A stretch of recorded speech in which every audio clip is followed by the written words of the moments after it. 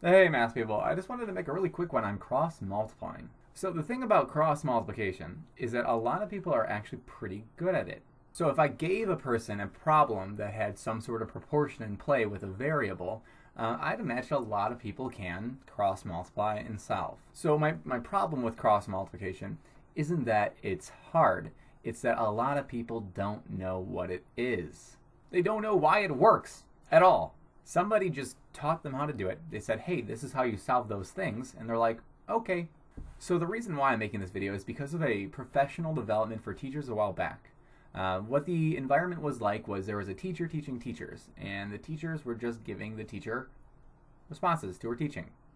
The idea was that us as teachers, we were acting as the students. But here's the thing, we weren't acting, we were actively contributing. We were giving our honest effort. We were actually trying. There was a point in the teacher's lesson, the one that was teaching the teachers, and a proportion came into play. So when the teacher asked, okay, how do you solve this? And one of the middle school teachers in the crowd, she rose her hand and she said, well, you cross multiply. And then the teacher teaching everyone, she said, good, okay, how does that work? And then the room grew tense. You can hear a pin drop. That's how quiet it got. You are putting this teacher on the spot here. This is ultimately their livelihood you're talking about. So the teacher in the crowd that said cross multiplication said, I don't know. It's how I was taught. It was awkward. I even heard someone kind of murmur in a corner, that's the problem right there. So a lot of people, teachers included, just memorize things. Instead of understanding what's truly going on in the background, they just do this little thing and hey, it worked. I don't care what goes on in the background. I don't care why it works. It just worked. That's a problem. So the beauty behind math, and ultimately what makes math make sense, is the why, is the how. Why can you do this? How does it work? So my math-loving friends, do you know why cross multiplication works? Let's do a quick example. So adding fractions is supposed to be intuitive. If you have, say, half of something plus another half of something, you have that whole thing, one whole thing. A half plus a half is a whole. The reason why this worked, like denominators. If these didn't have like denominators or the same denominators, you wouldn't be able to immediately add them across. You would have to find the least common denominator, or just a common denominator in general.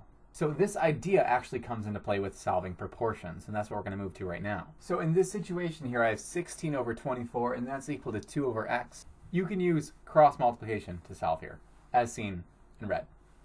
But let's look at why. Because of like denominators. So what I'm going to do is I'm actually going to multiply both sides by the other side's denominator over itself. So in this process, you're actually going to get the same denominators. It's essentially what cross multiplication is, but a lot of people just don't know that. When you do that, when you end up multiplying it by the other side's denominator over itself, you actually get like denominators. Once you have like denominators, you can set the numerators equal to one another. Just like how if I asked, 3 over 2 is equal to what over 2? Well, 3 over 2. Duh. It's the same line of thought. So this is sort of that skipped step, that step that occurs in between. So yeah, cross multiplication is definitely more effective, but it's important to know why it works. Once you realize you can set those numerators equal to each other, it is the same problem. So there's a bigger picture here, guys. Know the whys and hows. Question the system, man. Ask the establishment, why do I have to live underneath these rules? Okay, don't go full anarchy on me here, but do you see the point I'm trying to communicate? Sure, here we're just viewing cross multiplication. But this goes on to not just math, but all things. You don't want to be blindly led through a system when you don't even know how that system works to begin with. Some food for thought for you, eh? Okay, well anyways, I'm going to continue mathing on. I hope you do the same. I'll see you in the next video.